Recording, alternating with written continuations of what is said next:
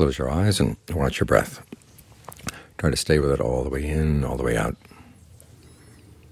Give the mind a home here.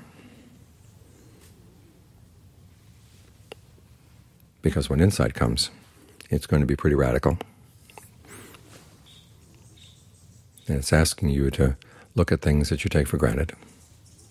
And it might be a little upsetting if you don't have a good solid place for the mind to stay. But if you have a sense of well-being, you come from a sense of solidity, and what the Buddha calls vihara Dhamma, a home for the mind. Then you're in your home. And whatever else comes up, you can watch it, but you're safe inside. So make this house a home. In other words, learn how to be with the breath in a way that is really congenial. Feels good breathing in, feels good breathing out. See what ways you have of perceiving the breath that make it more comfortable. The ways you think of it spreading through the body. Where it starts, how one breath melds into the next breath.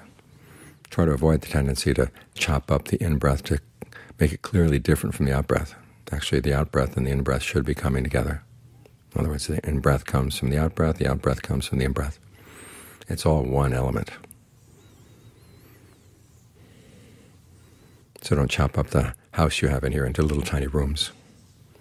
Make it one of those big open-plan houses where all the rooms flow into one another, so you can see clearly what's going on throughout the house.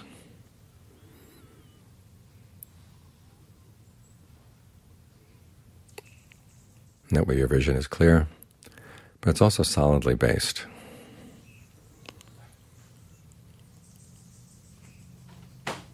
So when insights come, it's not that you believe them firmly that they must be insights. You really see, okay, this is better than the things I've gone for before, because you're in a position to make that judgment. The insight then becomes your own.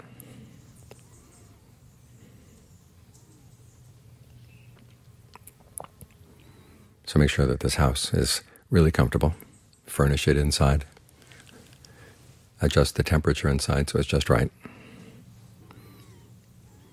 When the mind has had this sense of release and relief that comes from not having to be outside exposed to the sun and the wind and the rain,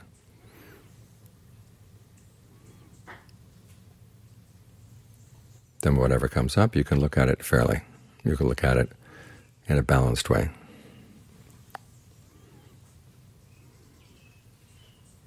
So as the insights arise, they don't disturb the mind. They don't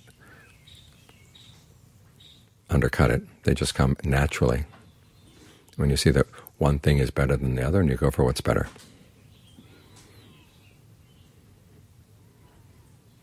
That way you stay at home all the way throughout the practice.